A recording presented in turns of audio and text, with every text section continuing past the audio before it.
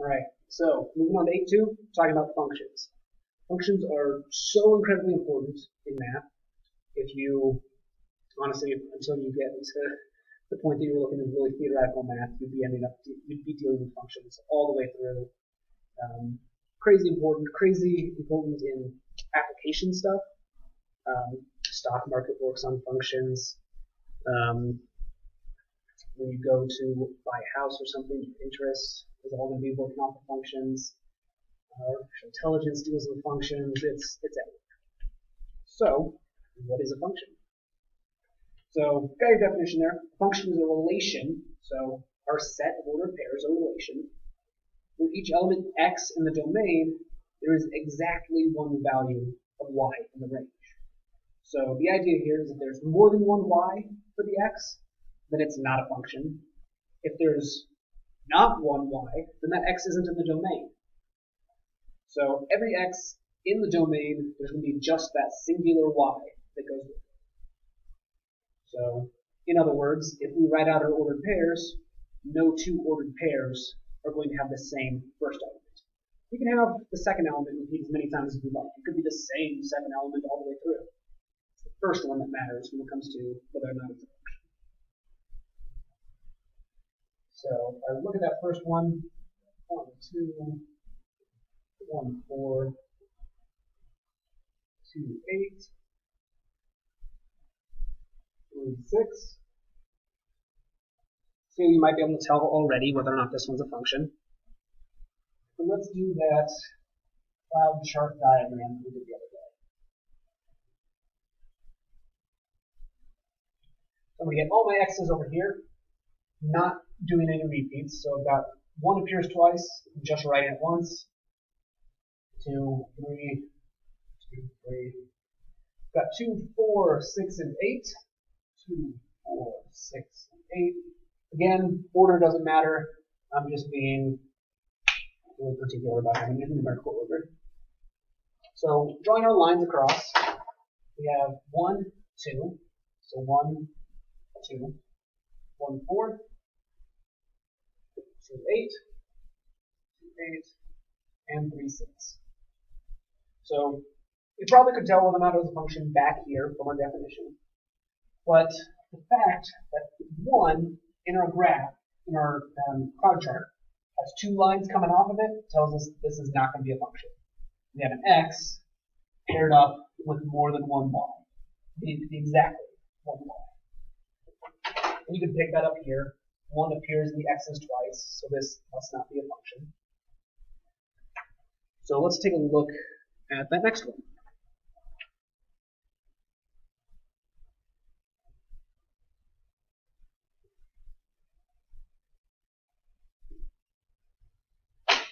We have 1, 2, 2, 2, and 3, 4. 1, 2, 2, 2, 3, 4.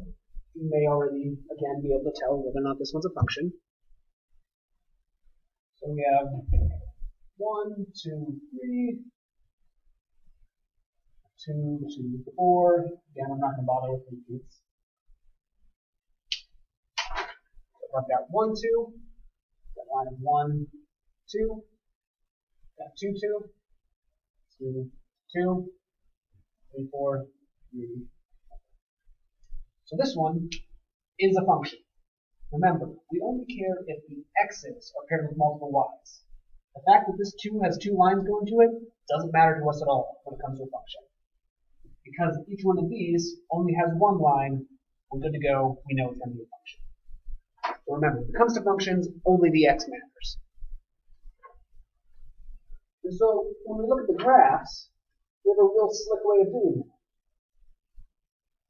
Called the vertical line test. So I pull up these graphs here. The idea behind the vertical line test is if I were to run a nice vertical line across my graph, how many times does the graph intersect it at one time? So if I'm dragging this vertical line across here, for most of this graph, the vertical line crosses the graph twice at the same time. That tells me it's not a function. It has to only cross once at any given time. And that makes sense with our definition of functions here. If I have, take a look at this x here, at positive 3, well, I have a couple of y's going with it. One above the x-axis and one below. So the vertical line test makes sure that that doesn't happen. It's a good way to check if we have an x going to multiple y's. If I look at this next one, dragging my vertical line across, it always only crosses it at one point at a time. At no point is my vertical line hitting the graph in two separate places. Sure, we're going up and down. Sure, if I did a horizontal line, it would cross a whole bunch of times. But I'm not doing horizontal, I'm doing vertical, because we care about the x's, not the y's. So this one, this is not a function. This one is a function. In fact, if you remember your trig from geometry, this is the graph of sine of x. So thinking about this circle, well, taking my vertical line across it, there are lots of points where it's crossing that circle more than once at a time. So circle is not a function. Which is kind of a good thing to point out. We have equations we can write for the graph of a circle. But just because we can write an equation for it does not mean that it's a function. Alright. Flip your page on over. We're going to talk some function notation. So we do write lots of equations to represent our functions. We can represent our functions as graphs, as sets of ordered pairs, or as equations. Equations tend to be one of the most common ones alongside graphs. So I can write my equation in terms of y the way we have them. Y equals 2x minus 3. That's your slope-intercept form. You're used to that. So we know that this is going to be a function because slope-intercept form, we know it's linear. If it's a line, there's no way our vertical line test is ever going to cross it multiple times. Every time I plug x in here, there's only one y value that could possibly come out. I'm not going to have this spitting out multiple y's. And so another way to write this is our function notation.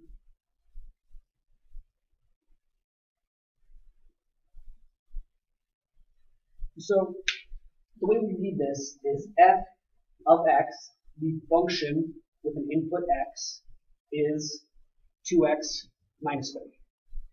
So your f of x is one big unit. You're going to keep them together. And it's pretty much replacing your y here. If you notice in big bold letters on your notes, it says careful, we are not multiplying f and x. This is not f times x. I've seen this mistake so many times. I TA calculus in college and I still had students doing that. This is f of x. We're not multiplying these when we talk about composition of functions. We're not going to say this is f multiplied by x and throw an x on the end. It's f of x. So, like we say there, this is the function being evaluated at the input x. We'll talk about exactly what that means a little bit down the line. Actually, in like 2 steps here. So if I evaluate this function at x equal to 2,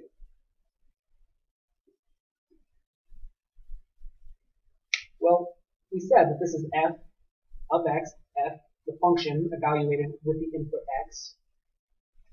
So I can rewrite this and say, what is my function f evaluated at 2?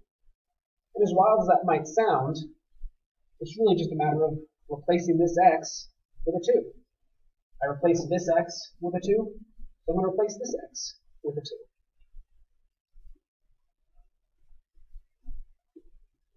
And now I can solve it. 2 times 2 is 4, minus 3 is 1. So my function evaluated at the input 2 is 1. Just swapping this x out for 2, I'm going to take every x I see, swap it out to see what I get. And so this is one of our ordered pairs. X of 2, y of 1. So if I ask to find f of negative 4 with this same function, well, I replaced that x with negative 4. So let's replace this x with negative 4.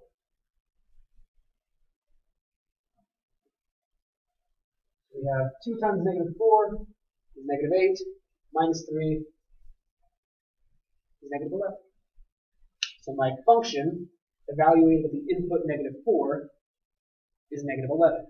I have the ordered pair with negative 4, negative 11.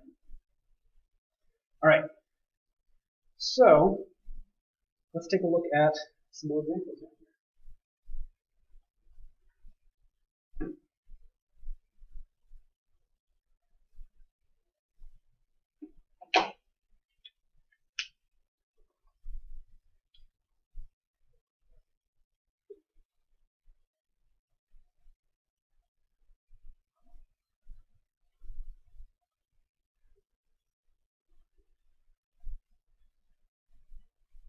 Right, so I'm going to do this with x equals to 0.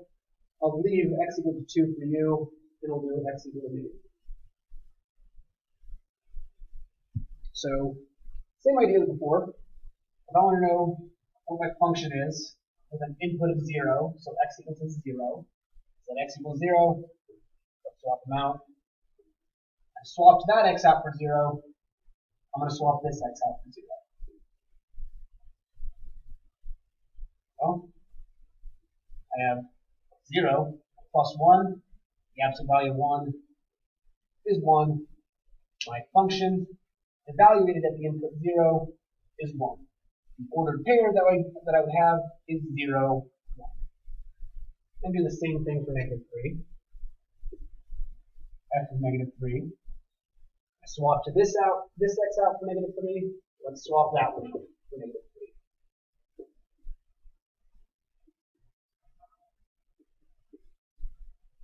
Let me solve this. 4 times negative 3 is negative 12.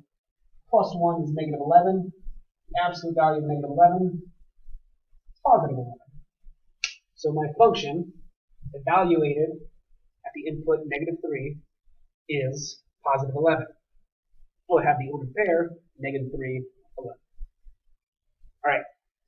So I'm going to leave x equal to 2 to you. And I'm going to do 1 from this next step. Let's do h of negative 2. So, just like x and y and z and all of those are different variables that we can swap out and they all serve the same purpose. I don't have to call my function f. In this case, we call it h. It's just the name of the function going on there. We do that so if we have multiple functions that we're talking about at once, we know which one we're talking about based off of the name we give it. So let's do h of negative 2. H of negative 2. I swapped this x out for negative 2. So let's swap all of these out for negative 2. So notice I put the parentheses on this negative 2. Because that entire x is squared, so I need the entire negative 2 to be squared. Minus 2 times negative 2 plus 4. Swapping that x out, negative 2. I can evaluate this and say, I've got 4 plus 4 plus 4. We have 12.